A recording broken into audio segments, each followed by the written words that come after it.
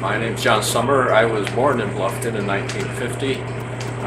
Went to Bluffton College and then was gone for a number of years. Moved back to Bluffton in 1981 to start the business, which is now the food store.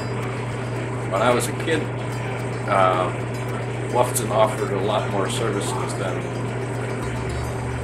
or at least certain kinds of services that you don't find on Main Street. There used to be a couple of clothing stores, a couple of shoe stores, a couple of hardware stores where there's only one, a couple of drug stores where we only have one.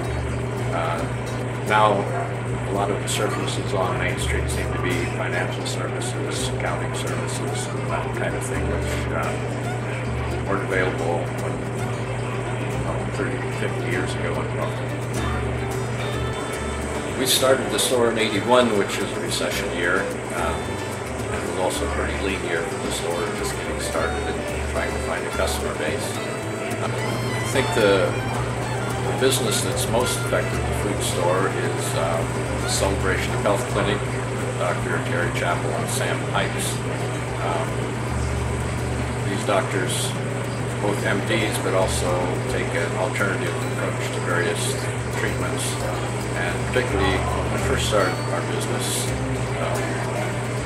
a number of their patients became customers of ours, and we would also send customers over to them as new patients.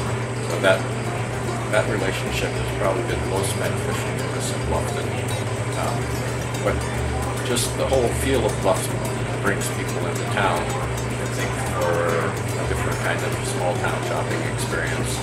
And that certainly helps our business, I think, along with the rest of the businesses. Find Bluffton a great place to live. We're both involved here in the business community and at the university. So we have a lot of ties that keep us here, and will probably keep us here for quite a few years yet.